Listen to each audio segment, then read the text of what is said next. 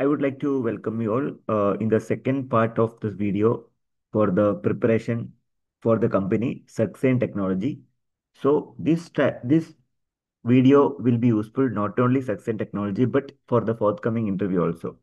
So in this session, I'm going to discuss most expected questions for the interview. So in the first video, part one, if you refer part one, you will get to know the strategy of preparation for the particular interview.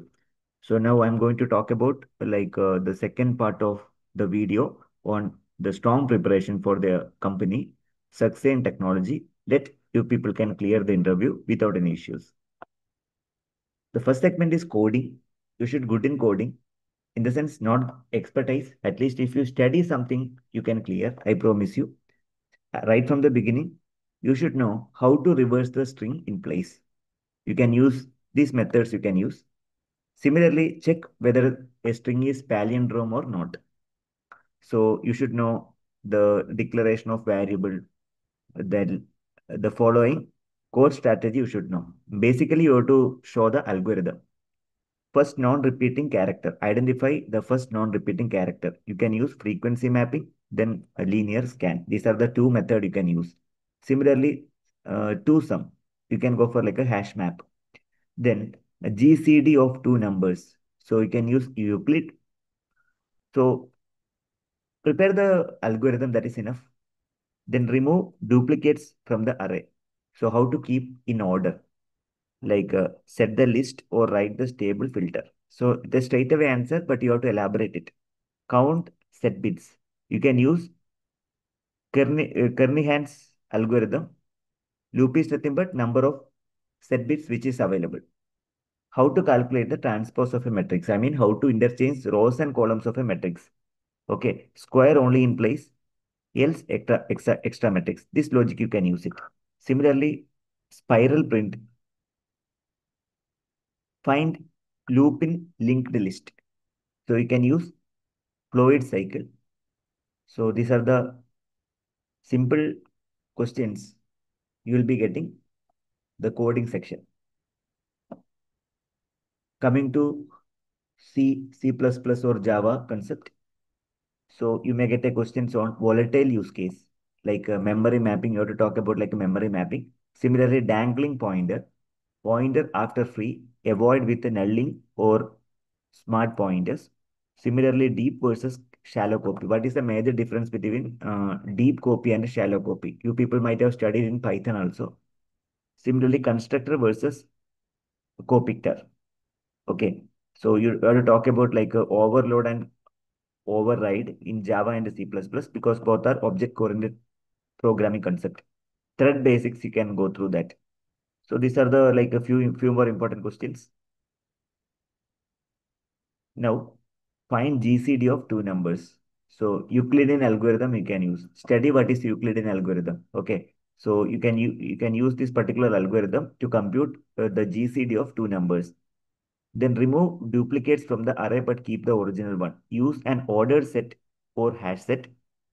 Then create the new list. Go for iteration. If unseen, append to the list. Okay. Then finding the transpose of a matrix, which I discussed. For number of rows are n and number of column is n cross n. Swap this particular segment. If you go for this swapping, then definitely you can go for like a transpose. Print a matrix in spiral order. Use the four boundaries: top, bottom, left, right, and p layer by layer, adjusting after each row and column, then pass. So at least you can go through these questions because if your interview date is very nearby, you don't have that much of time. You prepare only this. Reverse a string in place. So you can use the algorithm. Okay. And swapping. Check if the integer is palindrome or not without any extra space. Convert a string or more optimal. Reverse half of the number numerically. Then compare. Check out for overflow and negative numbers. Based upon that, you will come to know whether the integer is palindrome or not. Find the first non-repeating character in a string. Use the frequency map. It is also known as hash map. To some given array, target return indices of two numbers summing your target. Here also you can use the concept of hash map. So you can check out the textbook or you can use the AI tool to get the details. That is not a problem. However, we require optimum answer. At the time of interview, you should able to speak. Otherwise, if it is an objective type question, you should able to answer it. What does volatile mean in C or C++ when it is used? Like informs compiler that variable may change outside the program flow. You might have studied about like a local variable and global variable in Python. It is similar almost. Difference between pointer to construct or construct pointer in C or C++. Pointer to construct, you can T star P means like a star P is read only, and T star constant P means cannot be changed to the pointer, otherwise star P can be changed. Explain the dangling pointer and how to avoid it. Dangling pointer occurs when the pointer refers to memory that's freed. Avoid by setting the pointer to null after the free or deletion, or use smart pointer C++. So you can go through what is a dangling pointer. Simple meaning is enough. Okay, no need to go in depth. At least a simple meaning is sufficient. Shallow copy and a deep copy. Okay, so shallow copy copies the pointer. Deep copies duplicate the actual data. That's the difference between shallow copy and deep copy. Shallow copy require less memory, where like a deep copy need more memory.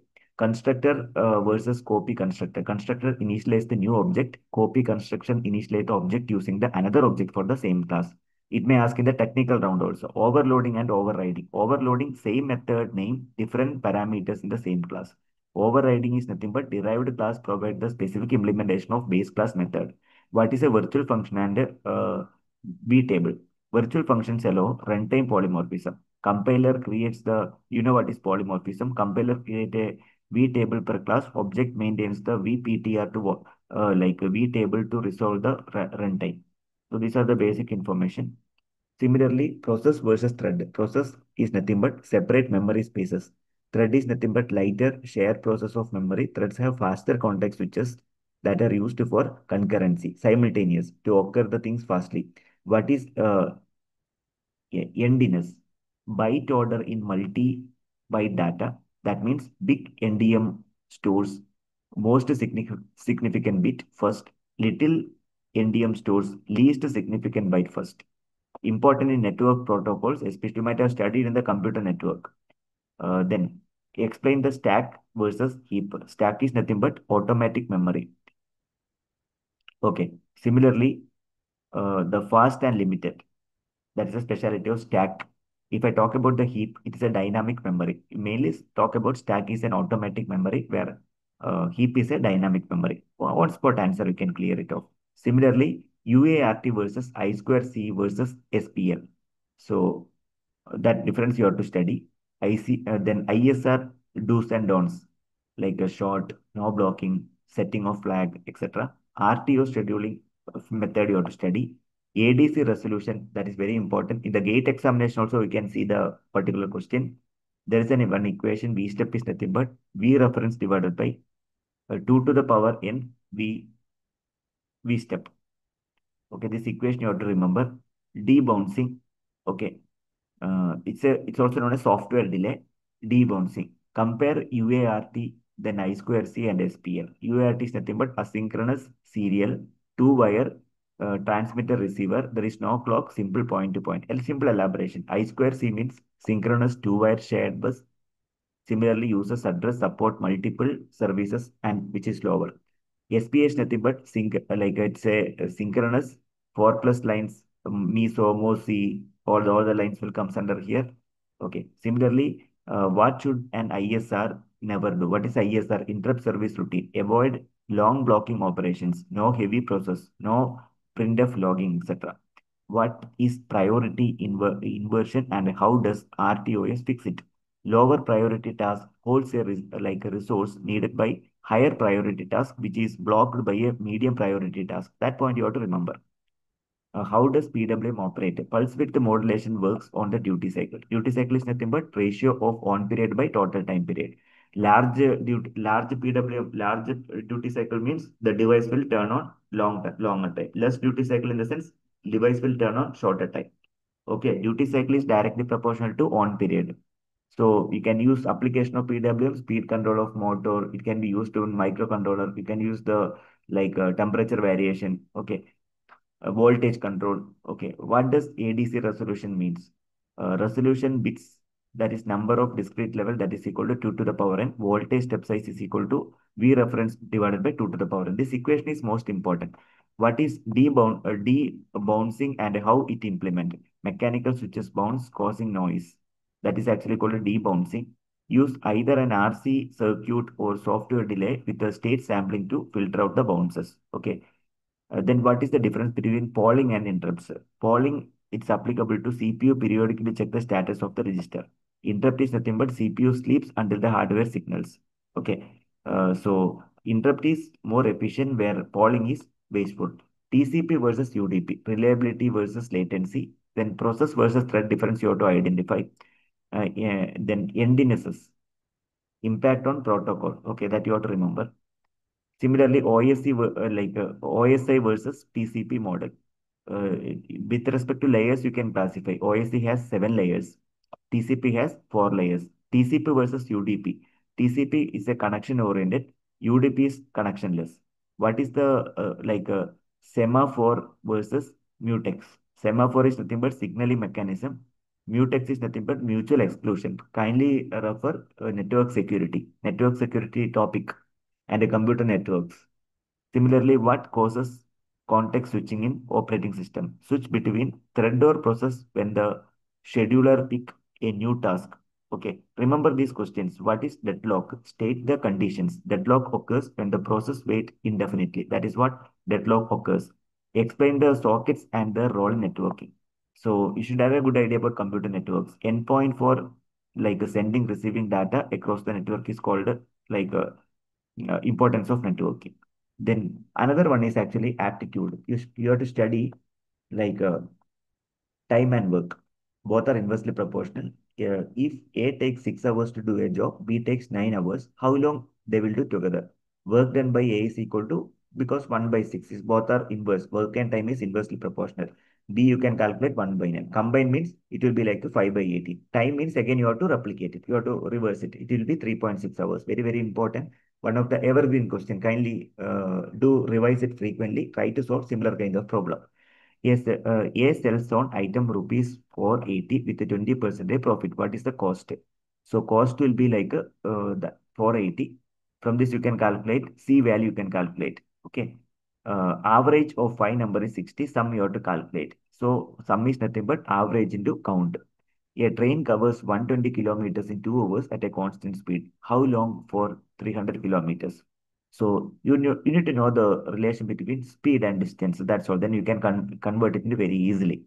8 people can build a wall 10 days. How many days for 5 people? Anyway, you should know the relation between work and time. Work is equal to 80%. 5 people, that means 80 by 5. That is equal to 16 days. You should know the basics of mathematics. That's all. Blood relation, pointing out a man, a woman says that his brother's son father is my father. How is the man related to that? Better you can mark the chart. One chart you have to prepare, relation chart. Based upon that, you can identify. The answer is brother. Okay. Okay. So the man is her brother. You can mention. You can prepare the chart accordingly. You can identify very easily, but don't take more time. Table shows the sales versus and 4 quarters. What is the average quarters on the? You have to refer the table. Okay. And based upon that, this question will be like your analysis, how you are going to analysis, because it is required. Because in the business aspects, you should know the data analytics skill. That's what they're checking, the data analytics skill. Regarding the HR round, remember HR round is a selection round. Once you clear the technical round, confirm your selection. So don't say anything about negative. You have to speak up everything positively. First of all, tell me something about yourself. You spend only 45 to 60 seconds. Mainly focus on your current skills, project, and what is the reason why you are choosing SASKEN. So another question you may get, why SASKEN? What is the reason for joining? Okay, that also you can justify yourself. I want to become as a product engineer in the embedded system or IoT or AAML, because if you are belong to ECE, go ahead with the embedded systems. Correct. Sixth semester, you might have studied the embedded basics of embedded system. Kindly go through it. Because if you say that my area is embedded system, you may have to get answer few more questions on embedded system. Similarly, tell me something about yourself. Talk about educational background, key project skills, embedded software, etc. Why do you want to join SASKEN? SASKEN works in embedded systems, which is correlated to my domain. So I can do something better in sustain. If yeah, I have some knowledge on embedded systems, so same thing I can incorporate it in the company and I can do better so that it will be helpful for my career improvement as well as company perspectives. Describe strength and weakness. So don't thing like ill reasons, especially about the weakness. I clean modular C code document if I help to reduce bugs by 6%. Weakness. Sometimes I over refine my code, correcting it by setting strict time limits and focused on review. So this is one of the weakness, but that weakness will be indirectly saying that you are really workaholic in the sense you are very passionate on the work. That's what. Don't say about any kind of ill reasons that you are not interested, you are sleepy, you are lazy. Don't say. You have to say that you are passionate about the work, but you consume more time and energy for completing the work. Still, you'll try for upgrade. So that's what you are really work oriented. Okay, that's what they're expecting. They wanted the people, those who are really work oriented and passionate. Tell us about the challenging bug you fixed. You can give any one of the example. One of that sample is given for you. Where do you see yourself after 5 years? You have to talk about your long-term goal. You have to talk about the short-term and long-term goal. Do you have any question for us? So normally they will ask this question. In case they haven't asked it, you only have to raise a question. Sir, madam, I have one query. Could you please address? Is it the right time to speak with this particular query? You can directly ask so that they will come to know that this particular candidate is well suited for the company. Suppose if he conduct a meeting, he will only like raising a question and he wanted to give a suitable readdress. So such kind of candidates are badly required for the company. So basically, if you prepare, because it's a last minute preparation strategy, I shortlisted some questions. Yeah, there are few more questions I wanted to make it in the third session. Okay, for the time being, what you can do, whatever I discussed, you can do the research on it, elaborate it, prepare a brief note, and appear for the interview. So in the aptitude, like you may get some general type of questions like time and work, speed, distance, syllogisms, data analysis, coding basic coding questions. First non-repeating character, develop a program on identifying the first non-repeating character. C or C++, you'll be getting like volatile usage. Similarly, embedded system, what is ISR? Similarly, or like operating system or computer network or networking, difference between TCP and a UDP. Okay, you should know the basics because you have to note down everything. If you don't know, kindly study the keyword. That is very, very important because those keywords are used for the company. So they wanted to test your basic knowledge. So if you did not study it, you please make a note and separately you try to reverse it. Try to revise it. So tell me something about is the most commonly asked questions in the human resource management. HR questions.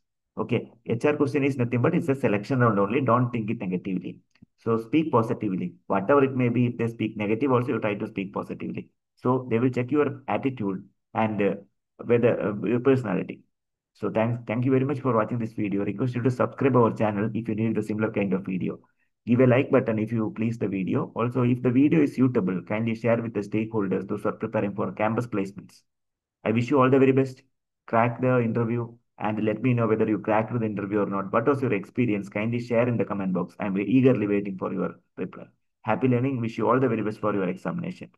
Do well for placement drive.